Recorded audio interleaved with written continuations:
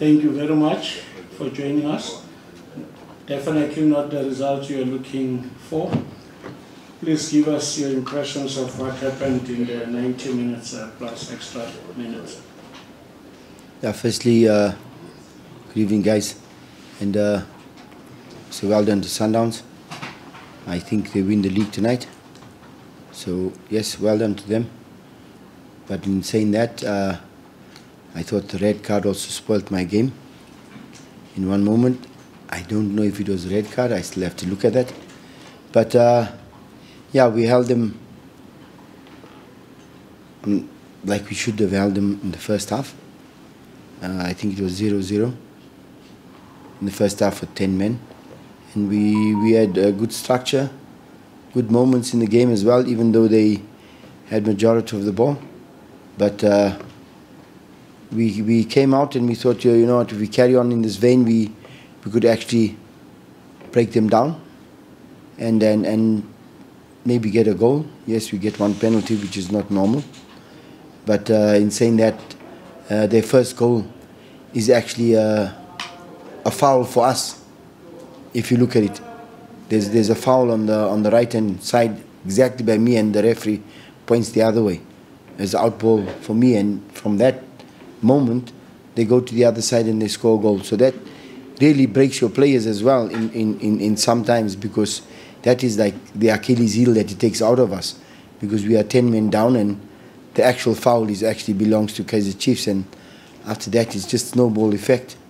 But in saying that, I thought we had to defend better in the second half, late in the second half, which we didn't do.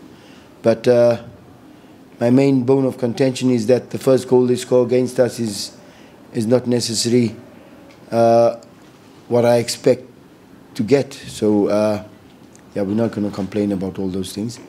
They win the game, we lose the game. We have to go back to the drawing board, and there's 4 games left, I think, and we have to really pull up our socks, because the Chiefs that you saw in the last 15 minutes is not the Chiefs that I know. So we disappointed, but we got to go back and we got to fix it up, and we got to come out, and we have to be available, and we have to end up in the top 8, because that's what we have to chase for now. So the Chiefs that in the last 15 minutes is not the ones that I coach.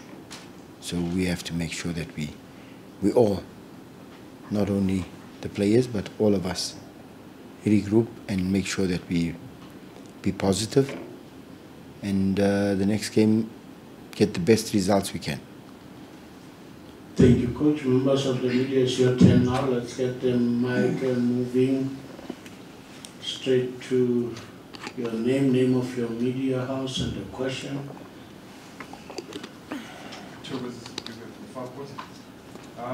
Coach, when Kevin gets a red card, you didn't make any change.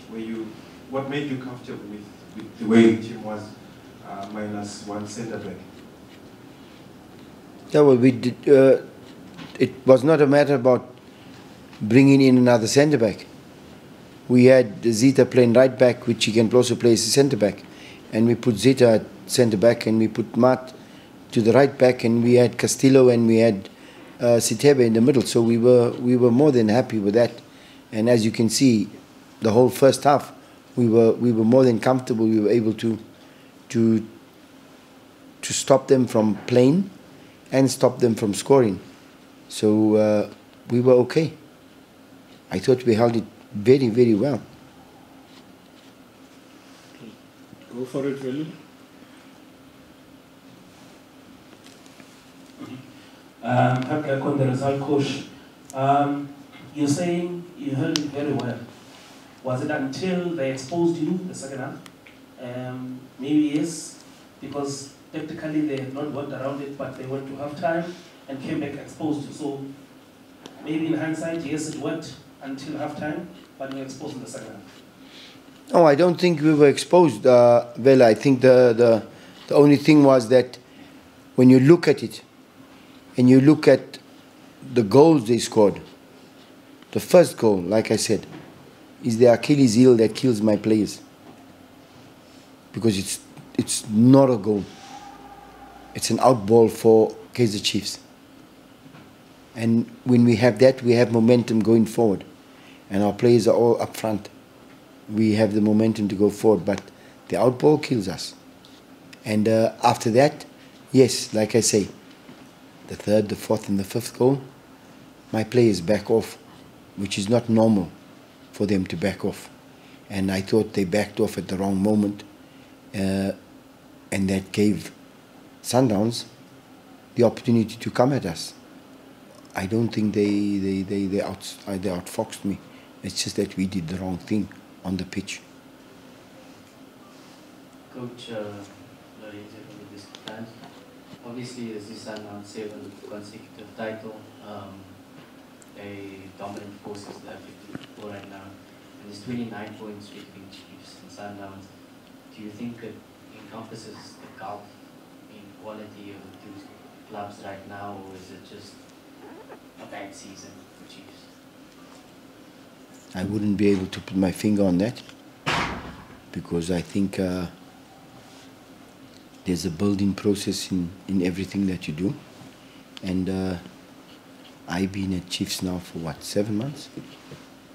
So if you're asking me to give you the history on things like that, then it's very difficult to sort of put your finger on it. But I think we need to, as Kaizer Chiefs and as all the other teams, we need to work a lot harder in order to overtake the beast that has just won the championship. But in saying that, you also have to be humble and congratulate them for the work that they do. Good evening, Coach. Back on the heavy loss, Karabo from Supersport. Coach, you've been here for 7 months, as you correctly said. How would you describe your tenure as the interim head coach of Kaizer Chiefs? Obviously, there's 4 more games left, but particularly looking at how the season has been, particularly the second half of the season, not really beautiful, hasn't it been? So for you, how would you describe your tenure as the interim coach? Up and down. It's been difficult, and it's been nice as well. It's been a learning curve, and we learn from these mistakes, and you learn from the wins as well. That there's certain things that when you do it, you have to remember, and there's certain things when you do it that you have to forget as a coach. But yeah, you gotta learn. We learn every day, and I hope I am one of those human beings that is able to learn every day of my life. And when you receive the scoreline that you received tonight, then you probably learn the most. And if you're humble enough, say, guys, I was beaten today, then so be it. But you got to come back stronger.